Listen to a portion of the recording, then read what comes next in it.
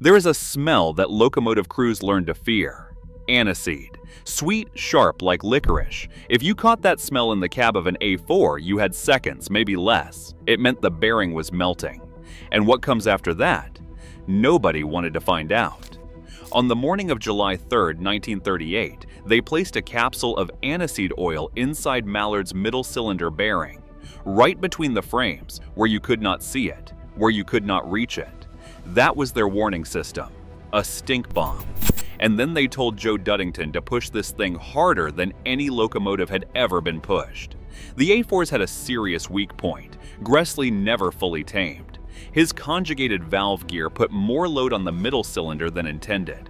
That inside cylinder often carried more of the workload than the outside too. All that stress went straight into the middle big end bearing. Push past 110 miles per hour and that bearing starts to cook. Push past 120 miles per hour and you are gambling with your life. Silver Fox had already burned its middle big end at 113 miles per hour. The 1948 trials would see 3 A4s suffer failures, all middle cylinder related. At least one A4 is recorded as having suffered serious internal damage at the end of its middle cylinder after a failure, exactly the kind of mechanical destruction crews knew could happen if a big end let go at speed. Gresley's workaround for this weakness was aniseed oil. Pray you smell it in time. Joe Duddington was 61, 27 years on the footplate, the kind of driver you call when you need someone willing to push a locomotive past what it should endure. Tommy Bray was firing, young, strong, and ready to shovel until his arms gave out. Sid Jenkins was inspecting, and in the dynamometer car, the Westinghouse team, officially there to test brakes. At Barkston, someone offered them a taxi to Peterborough to skip the return run. Every single one refused. They knew exactly what was about to happen. The Germans held the record, 124.5 miles per hour, level track, no damage. That is what they had to beat. Mallard crawled through Grantham at 24 miles per hour. Track work, speed restriction. It ruined their momentum. By Stoke Summit, they were doing 75 miles per hour. It should have been more, but this was the hand they were dealt. Then Stoke Bank dropped away beneath them, a 1 in 200 gradient, a 240-ton train, and gravity doing what gravity does. 87 miles per hour at the first mile marker. Joe held the regulator wide open. Tommy was already working. Shovel into the tender, coal into the firebox, again. The heat pouring from that firebox could blister skin. 96 miles per hour. The wheels were screaming now. Steel on steel at that speed becomes a living thing, a howl that digs into your skull. Joe could feel every vibration through the soles of his boots, through the controls in his hands. Tommy's shovel never stopped. Sweat running down his face, coal dust sticking to it, arms burning. The firebox needed constant feeding at this speed. Let the pressure drop and the run was over. And somewhere deep in that middle cylinder, where nobody could see, the bearing temperature was climbing. They hit Stoke Tunnel doing 116 miles per hour, inside pitch black. The dynamometer car went dark. Nobody had switched the lights on. All you could see was fire. Red-hot coals falling from the grate bouncing off the tunnel walls. Sparks everywhere. The technicians grabbed for handholds, unable to see their instruments, unable to see anything. The guards scrambled to get the lights working, and then they shot out of the tunnel, and Mallard was still accelerating. The whole train was shaking now. Not a gentle vibration, violent shaking. Joe could feel the locomotive fighting him, the frame twisting under forces it was never built to withstand. Behind them, crockery was smashing on the floor. Passengers clung to seats to each other. At Little Bitham, cinders started shooting from the chimney, not sparks, chunks of burning coal, bullet-sized trailing fire as they flew. Later reports claimed windows shattered as the train tore past. Tommy was still shoveling. His entire world reduced to the firebox door, the coal, the shovel.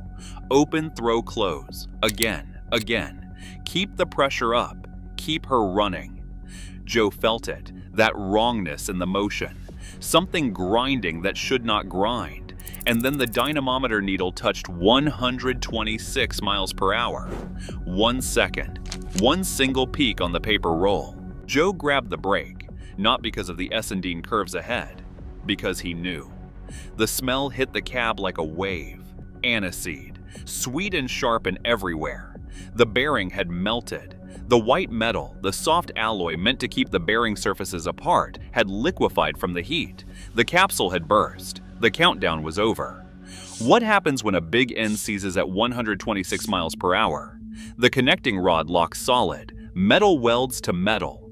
Then it snaps, a steel arm heavy enough to wreck anything in its path, spinning at thousands of revolutions per minute, suddenly breaking free. It does not just stop. It punches through the cylinder, through the frame, through anything in its way.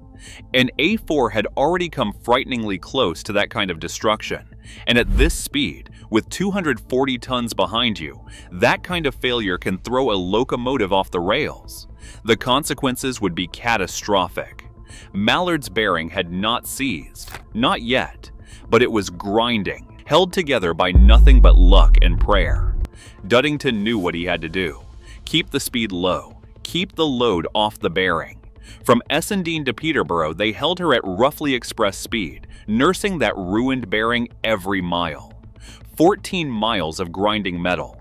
Every revolution of those driving wheels was metal on metal, the bearing getting weaker with every minute. Tommy stopped shoveling. There was no point pushing her now. They just had to survive. Joe watched the track ahead, listening for any change in the rhythm. One wrong clunk, one vibration out of place, and it was over. The smell of aniseed still hung in the cab, mixing with coal smoke and steam and sweat. At Peterborough, they pulled Mallard off the train before the wheels had even stopped turning. An Ivat Atlantic, 30 years old, Edwardian era, coupled up to take the coaches to London. Mallard was done. And this is where it gets ugly. The LNER publicity department had prepared for this. They knew the locomotive might not survive the attempt. They had photographs ready, press releases written, and a backup engine standing by. They weren't hoping Mallard would make it. They were planning for it to break. The head of publicity started handing out photos before the IVAT was even coupled up. The locomotive was still steaming, with the bearing destroyed, and they were already celebrating. They got their headlines, and they came far closer to disaster than they ever admitted. Gresley looked at the data that night. It showed 126 miles per hour for 1 second, a single peak on a paper roll that might not have been moving smoothly. He refused to accept it. He told the press 125. He wouldn't put his name to a number he didn't trust. He wanted another run in September 1939. No speed restrictions this time. He calculated 130 miles per hour was possible if they did it right. Then Germany invaded Poland. The war began. The attempt was canceled. Gresley passed away in April 1941. He never got his second chance. The Americans claimed faster. T1s were known for high-speed running, and plenty of crew anecdotes put them at 120 miles per hour or more. But Pennsylvania Railroad avoided official record attempts because of too much liability and too much risk, so nothing was ever documented. So Mallard keeps the crown, not because it was definitely the fastest, but because it had the paperwork, and because it survived. That is what nobody puts on the plaques. The bearing did not simply overheat, it melted. A few more miles at those temperatures and that connecting rod was at real risk of letting go. At 126 miles per hour, that is not mechanical failure, that is catastrophe. Mallard went back into service. New bearing, new white metal, back to work. 25 more years, 1.5 million miles. Nobody ever tried to break the record again. Because Mallard did not just set a world record, it survived one. And nobody else has ever been willing to get that close to disaster.